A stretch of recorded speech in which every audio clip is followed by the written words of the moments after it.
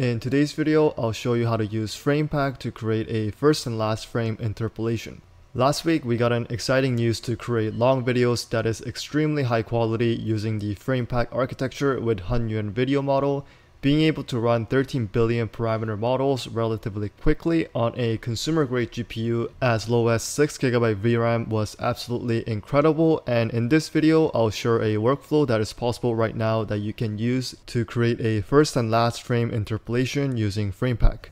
This workflow will use the custom node called ComfyUI RH Framepack, which allows you to use the Running Hub Framepack node to create a first and last interpolation as shown in this video example right here. In order to download this custom node, go to your ComfyUI custom node manager and search up Running Hub, and the ComfyUI RH Framepack is the one that you need to download. After you install the custom node, just restart ComfyUI. If you have already installed Framepack before and tried to run it on ComfyUI, you probably can just skip this step. But if this is your first time running Framepack, you need to install the proper models in the right directories. The easiest way to do this is by using this Python script. You can go to the ComfyUI/models folder and right click there and create a new text file called downloadmodels.py. You want to open up this text file with the editor that you like. For me, I'm using the Visual Studio Code, and I'm going to copy this one-click download with Python script and paste it in the download models file.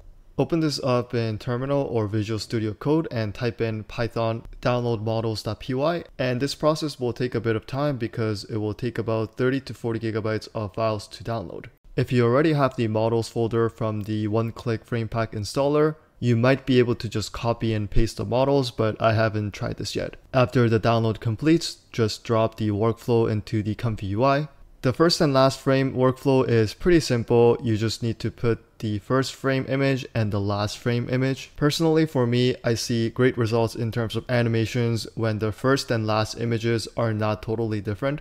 For example, you can see big differences between these two images, and the only animation that we see in the final output is the transitions. But I also found these two images of a female model doing a different pose, but the two pictures are very similar. These are just the screenshots of the images that I got online, so the image resolution is not very good.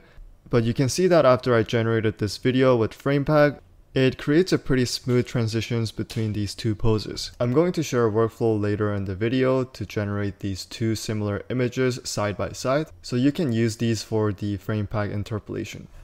I've also tested these images of two screenshots of a same actor making a different pose, and the animation looks to be pretty smooth as well.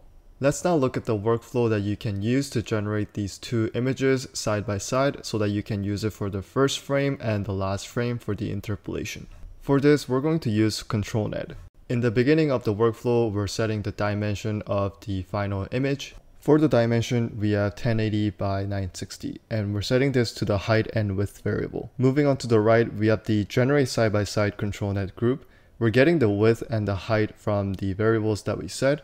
We're going to divide the width by 2 and subtract 5. 5 in this case is actually the width of the white line that you see in the preview image right here. We're going to create a final image so that we have a white line dividing the black rectangles in the middle. And the width of the entire white line is 10 in this case. For the ControlNet model, we're using the Flux One Dev ControlNet Union Pro 2.0 by Shaker Lab that was released recently. And we're using the Apply ControlNet to the Flux model.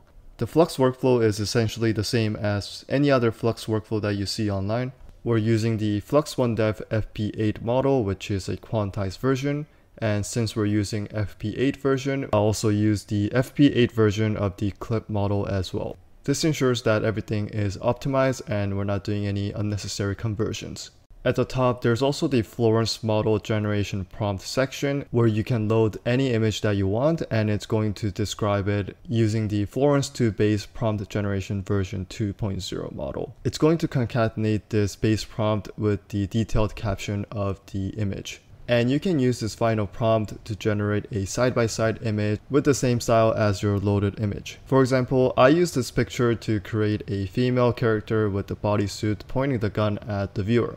In the end, these two side-by-side images are then separated so that you can download individual images for the Framepack interpolation. You might need to do a little bit of a trial and error to get good images, and using these two images, this is the result for the Framepack interpolation. Well, I hope you guys found this video helpful so that you can use Framepack for your first frame to last frame interpolation. In my opinion, the WAN 2.0 first frame to last frame workflow is a little bit more versatile and it creates a lot more dynamic movements, but I do find the Framepack animations to be a little bit more smooth if you do find two of the right images. And using these two workflows, you can create your own Framepack interpolation video. As always, I'm going to be back with more useful AI models and workflows, so feel free to subscribe for more AI contents. Thanks a lot for watching.